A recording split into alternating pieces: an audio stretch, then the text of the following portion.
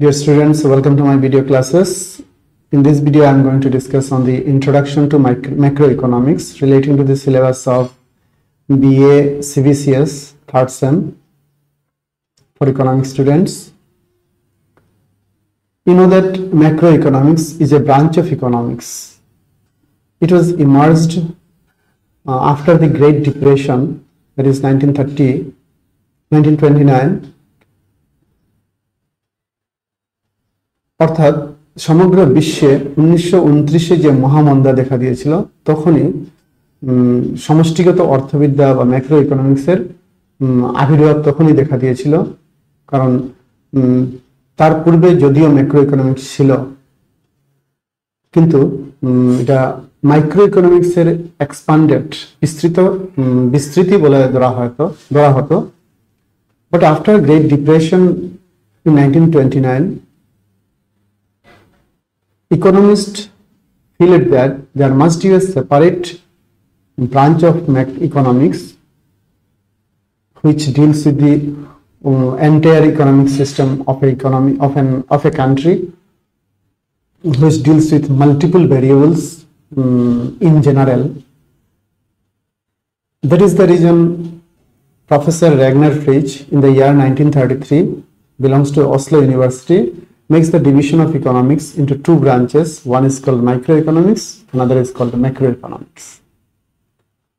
After his division, one of the renowned economists named Lord John Maynard Keynes, who has written a book known General Theory of Interest,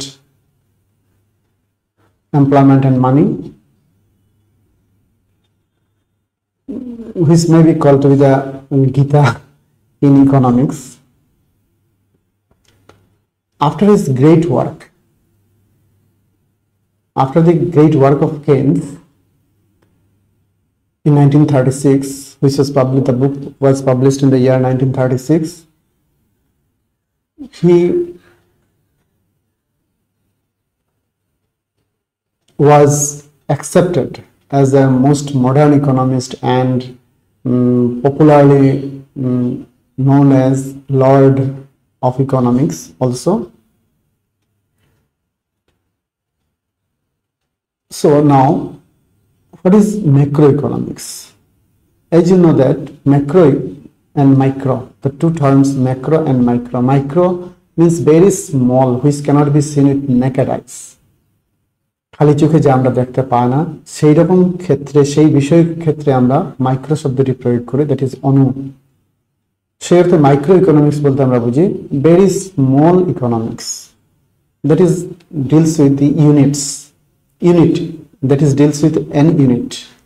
You may say that deals with a consumer, that deals with a producer behavior, that deals with the price of a commodity, particular commodity. Say for example, price of a car, price of an apple. In this way, it deals with one particular unit. Then it is called microeconomics. But whenever we will deal with the entire economic system, whenever we are concerned with the entire economic system or the whole economic system, it becomes macro. The term macro means large. So in that context, macroeconomics means which deals with large or whole economic system, entire economic system. So when you deal with the entire economic system, it is very difficult to estimate the things. So a measure is always applied to estimate the variables, and that is called averages. In that context, macroeconomics is also called aggregative economics, or you may say average economics. But when we deal with the aggregation of the entire economic system, mainly the macroeconomics is concerned with the determination of the level of income, or you may say the level of output, or you may say level of employment of an economy. Means what should be the level of output, or how the economy may improve the level of output, how the economy may improve the level of income, or you may say the level of employment. All these, with all these factors, all these variables, macroeconomics deals. So when we deal with the output or income, we have to deal with so many variables at a time. That is, to increase the level of income, we need to increase the level of output. To increase the level of output, we need to increase the level of employment. Without employment, production is impossible. So to increase the level of output, we need to increase the level of employment. To increase the level of employment, we need investment. So additional employment requires additional investment.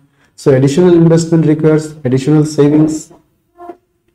These are the factors which are in generally simultaneously deals with to determine the level of output, or you may say the level of income, or you may say the level of employment, because the three terms output, income and employment are what you may say synonyms in a context, because without employment we can't improve the level of output and income.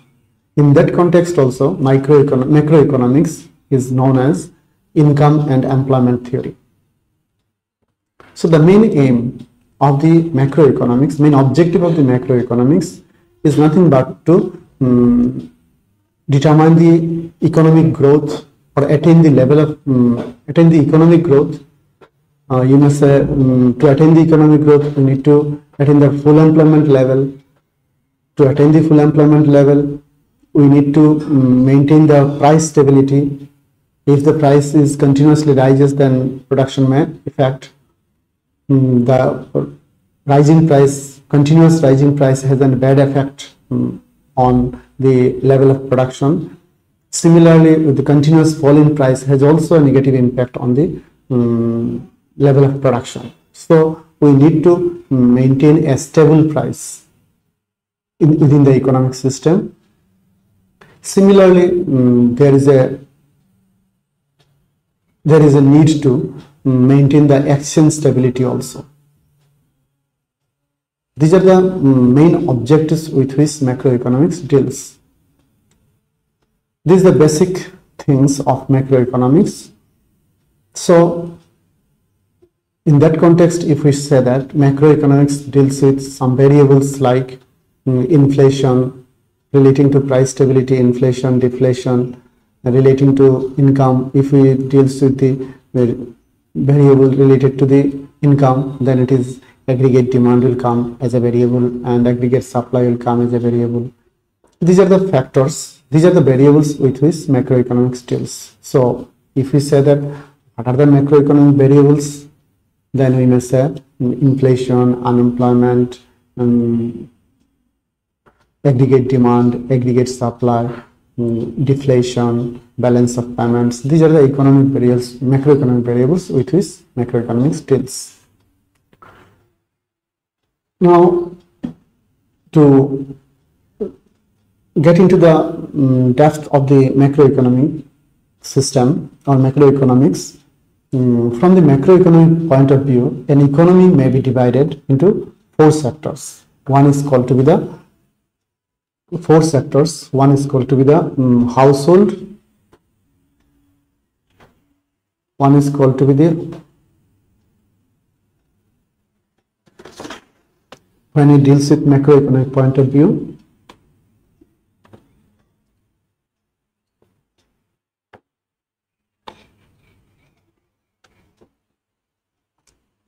households, farm, government and external sectors. When we deal with an economy, then in macro point of view, these are the four sectors which exists, which are interrelated with one another, interdependent to one another other sectors. So if we deal with the relation of these factors, then it is called to be the circular flow model. When we deal with these sectors as a whole, then or deal with the relations between these sectors, then it is called to be the relation is called to be a circular flow model. The relation will establish a circular flow model. So that relation may be established with 2 sectors, 3 sectors, and 4 sectors. If we establish a relation only with 2 sectors, say for example household and farms, then it is called to be the 2-sector model. If we make addition of government with these 2 sectors, it will be called to be the 3-sector model. It is called to be the 2-sector model, and it is called to be the 3-sector model. And if we add external sector with that, then it is called to be the 4-sector model. This is the way the circular flow model, or you may say circular flow of income model, have 3 different flows, 3 different models. One is called 2-sector model, another is called 3-sector and 4-sector model. Now, what is circular flow? It is the relation between income and expenditure of the 2 sectors. If it is 2-sector, then it is 2 sectors. If it is 3-sector, then it is the income and relation between income flow of relation between the relation amongst the flow of income and expenditure amongst 2-sector or 3-sector or 4-sector. Now, what is the relation? The circular flow of income is called to be, flow is called to be the income and expenditure flow. This refers to the process by which national income and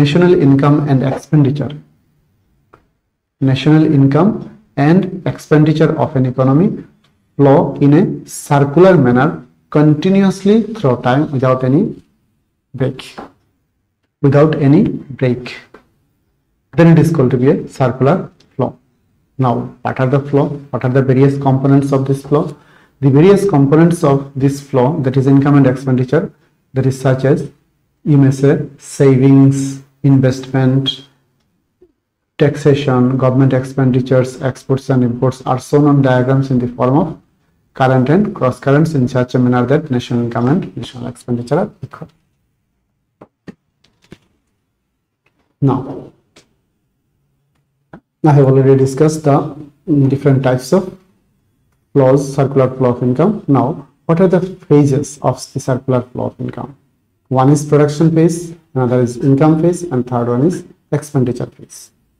Production phase, which relate to the farm. Income phase is related to both the farm and households. Expenditure phase relates to consumption or household sector.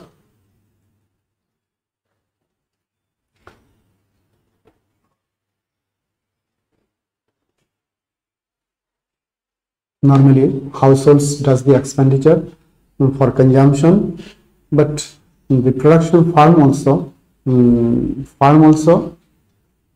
expense for farm. Why farm spends? Farm spends for factors payments. যে factors গুলো প্রোডাকশনে ব্যবহার হয়, land, labour, capital, raw materials, এগুলোর জন্য তাকে payment করতে হয়। So that is expenditure of the farm, and household spends for consumption, and household also earns.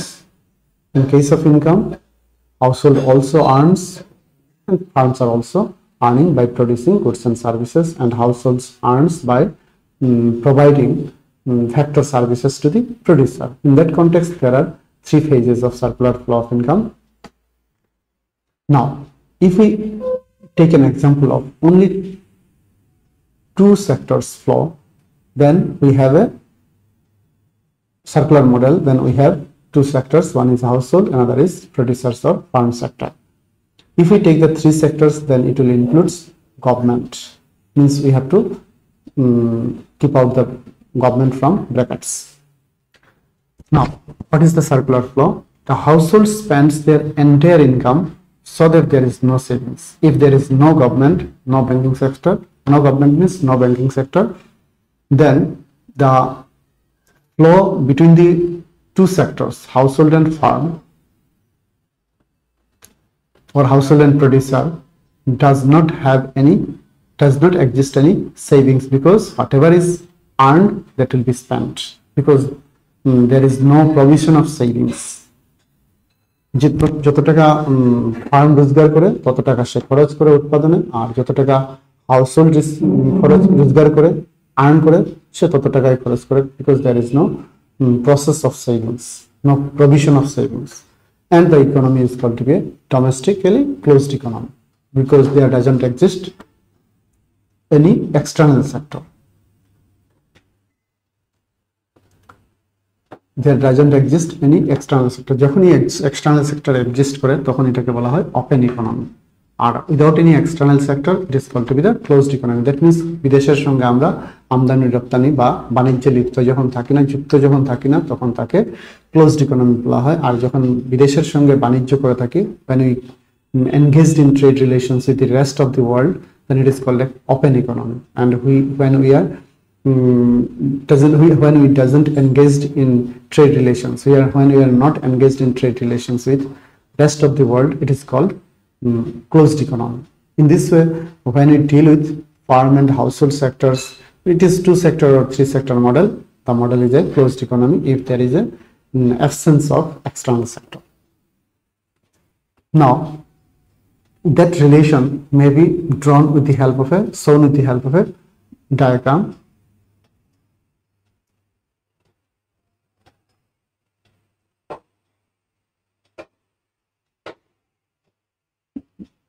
In the diagram, you see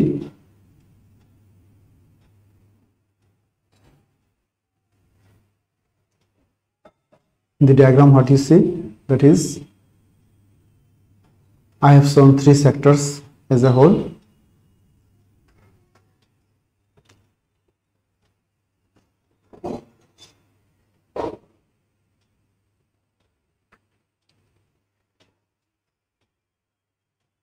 Say for example, we have 2 sectors, then we have to remove the part of the government sector. Say for example, we have removed this part from the diagram, then what will become? It will remains 2-sector model. Now, what is the relation between these 2 sectors? Say household and business, or you may say producers, or you may say farm sector. Farm sector is or producer sector is the sector which produces goods and services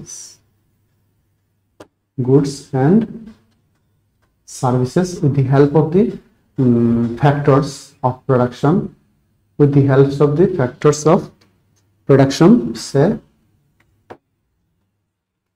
help of the factors of production, say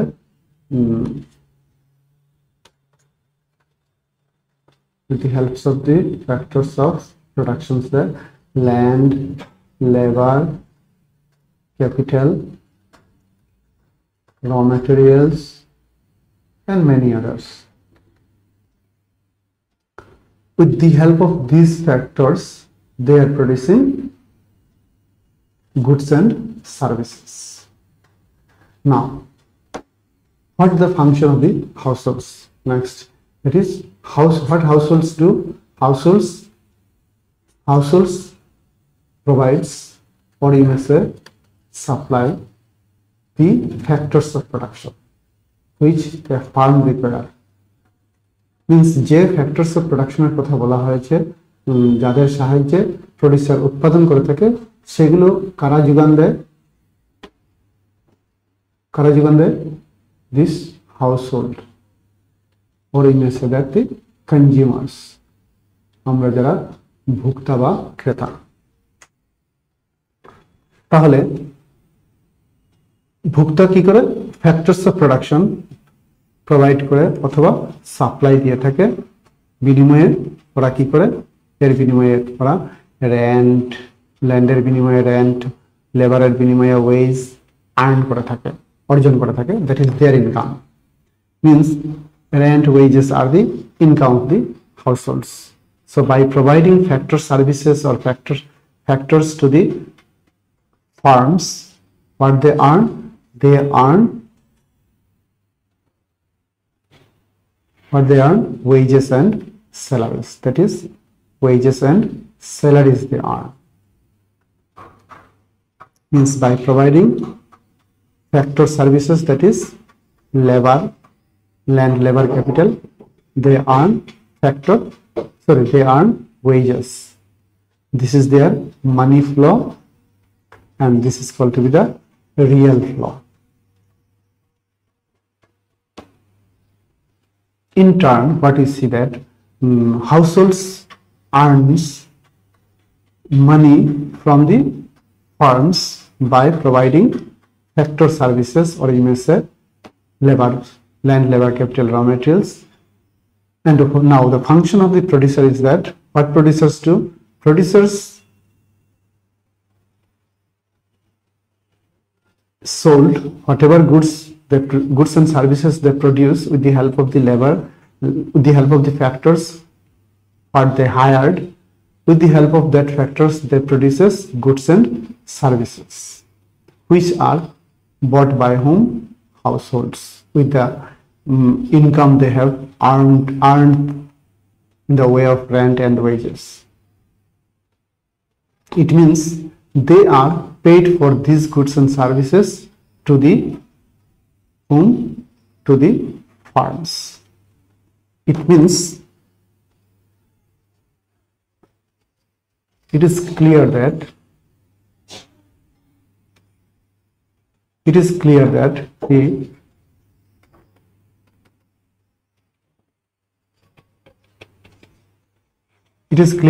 the relation between the firms and consumers and producers exists in two ways. One is a circular flow, money flow, another is another through real flow.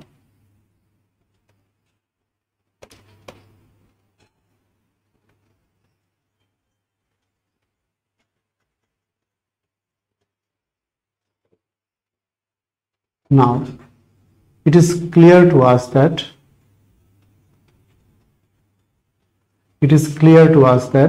the relation between the two exists in the way that households provides factor services to the firms or business organization or producers, and in return that they earns wages and salaries.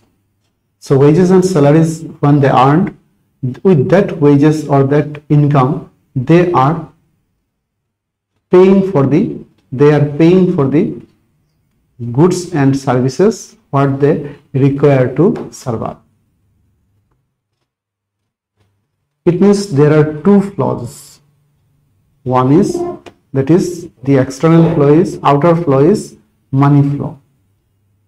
Look, this is the outer flow is a money flow. Money which is earned by the households are spent for goods and services which is earned by the firms, and that amount is again gone through the wages and salaries or factor payments to the households. In turn, if we say that the money flow, this is money flow,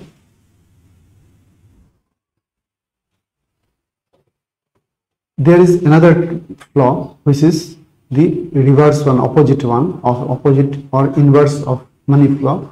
That is, when they are earning, they are providing services to the firms, and firms, what firms are doing with that services, firms are producing goods and services which are sold to the households.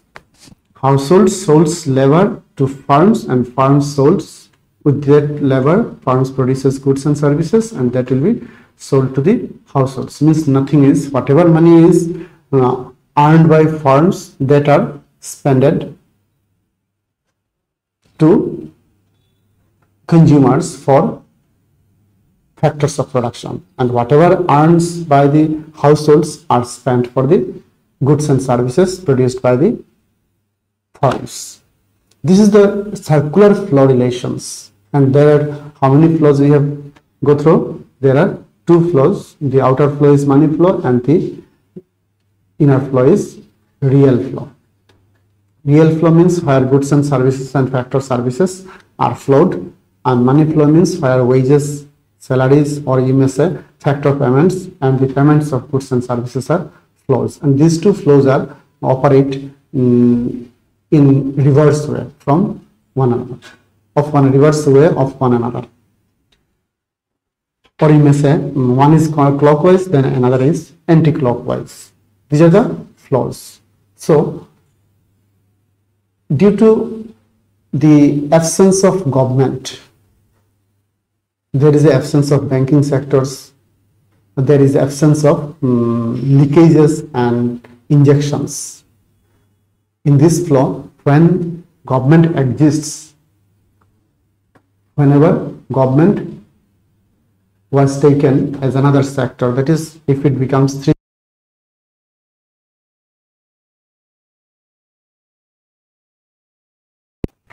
sector model, then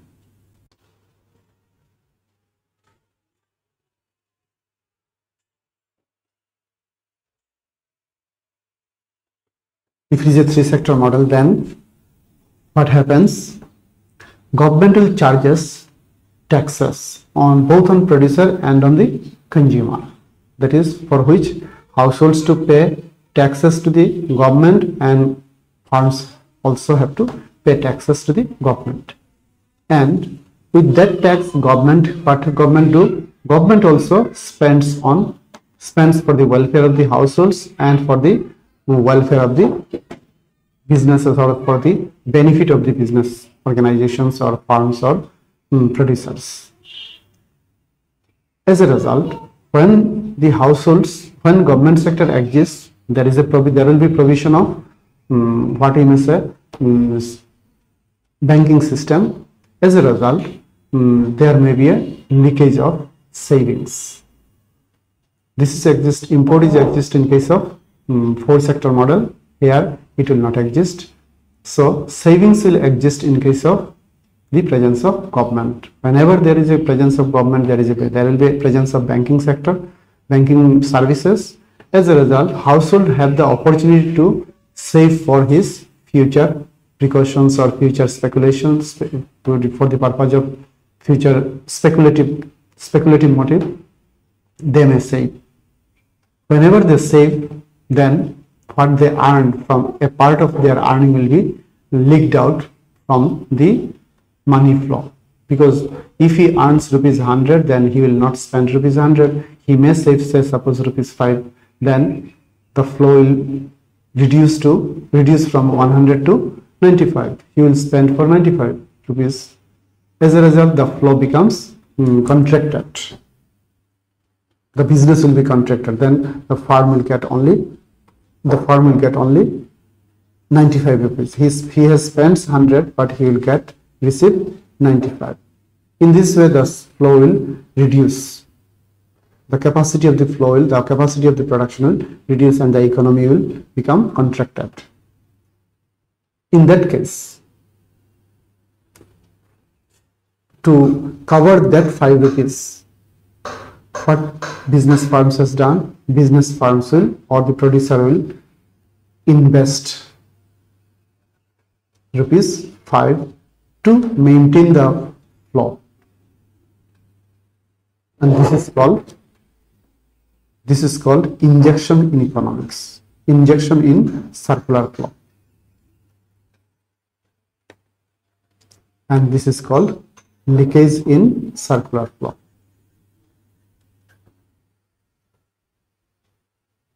I think I could somehow to understand the relation between, understand the flow, money flows and real flows of the circular flow income model in 2 sector and 3 sectors. This much for today's video. Thank you.